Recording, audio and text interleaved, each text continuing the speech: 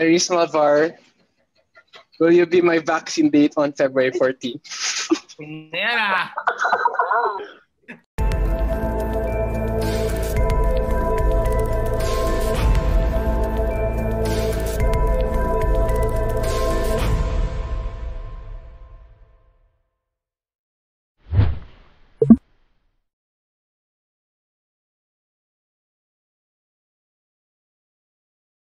They were very fun to be with. We were very open with each other. Hindi lang sa cast, pati sa mga staff and crew, sobrang open namin.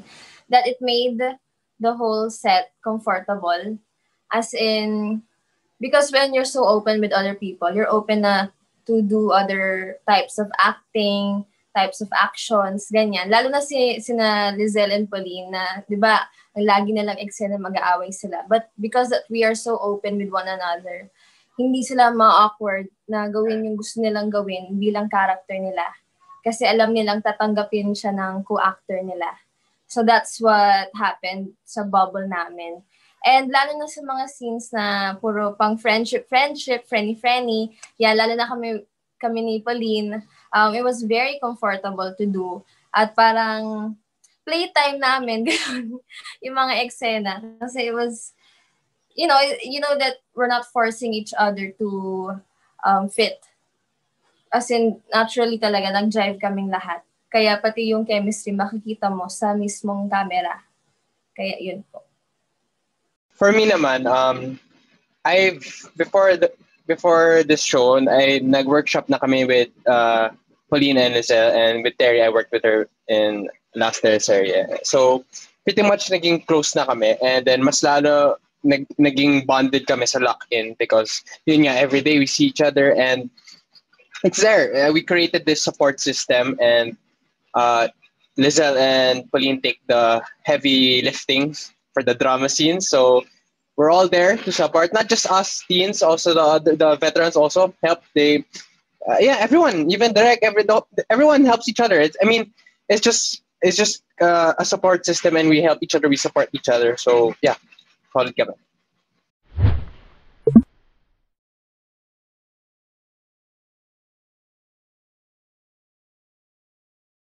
What's that? Valentine's Day? When's that? During pandemic. Hahanap na po ng girlfriend si Manolo. Miss Steph, when's that? I forgot what date is that? Wow! February. Wala sa calendar. Wala sa calendar. Di mo. February ano yun, guys? Bro, February ano? Nakakainis. 29, February 29. 29? Manolo, 32, bro. Si Terry. Available si Terry. When's the Valentine's Day? February what? 32, bro. February 32. 32? December, Manolo, December. 14, Manolo! 14. Okay. Well, ang plan ko naman sa February 14 is I'm gonna happily wait for the vaccine to come kasi nabasa ko sa newspaper. Papasok na yung vaccine sa Feb 14. So thank you for that wonderful question, Ms. Steph. Thank you. Oh, yes. Iba. Yeah. Well, usually, I don't really celebrate that day. To be with Manolo daw po. Wow. With Manolo? Basta ako. Basta. So yun, sa bahay lang. Parang sa bahay lang po ako with my family as always. And then parang pupunta ate yung girlfriend ng brother ko. And then we're gonna be doing the meeting, the family kind of type of thing. G lang daw si Manolo. G lang daw. So yun. Anything. Pero parang nyaki, di ba? Guys. Ang gulo po. Joke lang. Pero yun. Other than sa family, yun lang. Hintayin ka lang yung vaccine katulad ni Manolo. Oh. Solid.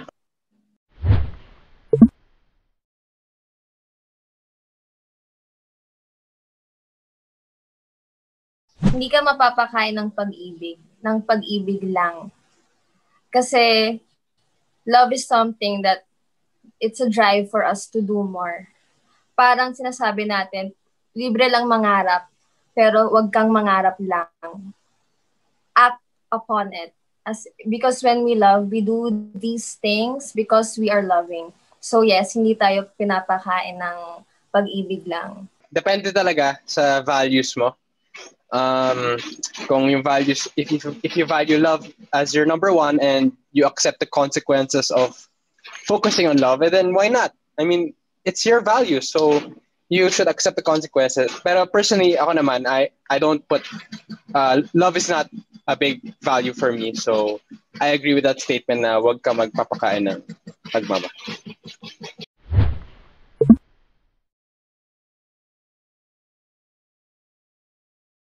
Valentine's Day lang naman is not for those na may partner, may kasama ganyan. Because it's a day full of love. And lalo na this whole month, Feb-ibig, ganyan. All the more, we should love even more. So for me, ang ginawa namin ng mga friends ko, magsisendan kami ng mga chocolates para pag may dumating sa bahay, feel namin na, uy, happy Valentine's to me, ganyan. And then through Zoom lang, magbabonding na kunwari hindi kami single. Kuno! Char, pero yun, just enjoy with friends and family. For me naman, you spend it just like any other day. You enjoy your freedom, so that's it. Okay. Parang galit na galit si Manolo sa Valentine's Day. No, I'm just really excited for the vaccine. The vaccine, Feb 14. I'm just, yeah.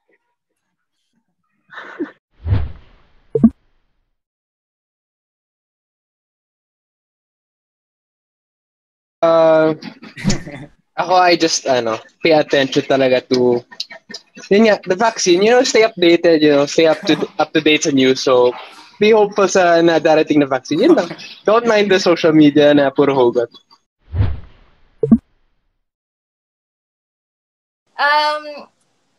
Dahil may chinito ay si Manolo. Dami paligoy-ligoy, Terry. Uy! Naman talaga. In terms of physicality, yes. Kasi the eyes.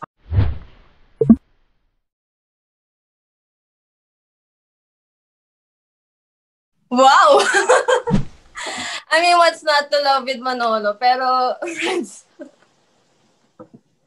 Pero yun, lahat naman dito, sobrang nasisweetan kay Manolski, ganyan. Okay, pero iba ang reaction mo kasi, Terry, kesa sa dalawa. Parang sa'yo may halong... Natatawa lang po talaga ako.